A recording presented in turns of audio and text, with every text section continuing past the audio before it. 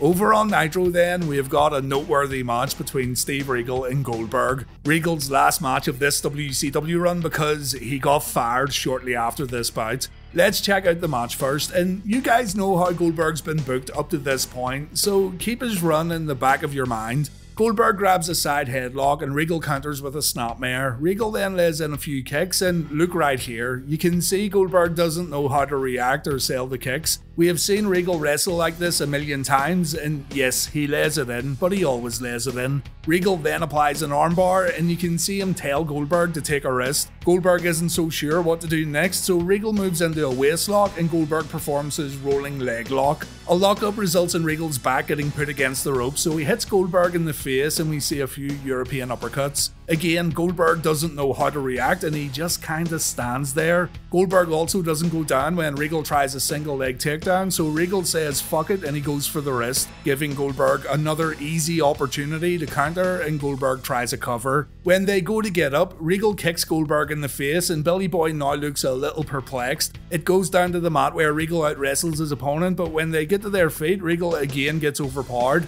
Regal smacks Goldberg across the head and Goldberg replies with a takedown. Regal tries that single leg takedown again. Regal stands up and his wrist lock gets countered with a back suplex. He does make sure though that Goldberg doesn't perform the spear, and things get a bit sloppy when Regal shoots for the leg again and Goldberg messes up this neckbreaker. Goldberg performs a jumping shoulder tackle. Regal replies with some stiff shots in the corner. Goldberg then ends it with a spear followed by the jackhammer, and that's it over. Before we talk about what actually happened here, Goldberg defeated Jim Powers on Thunder. He then defeated Disco Inferno on Saturday night, so this victory here against Regal makes Goldberg 31-0 according to our count.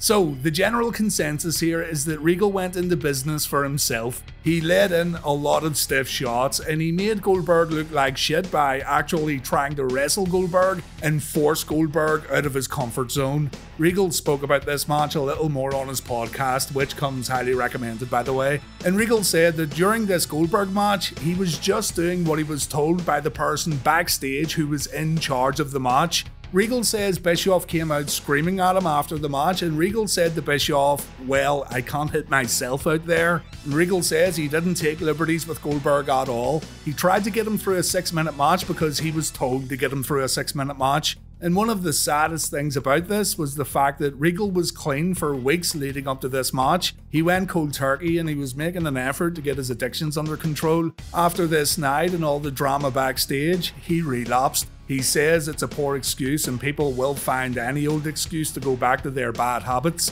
But yeah, that's Regal done in WCW, but we will see him again down the road.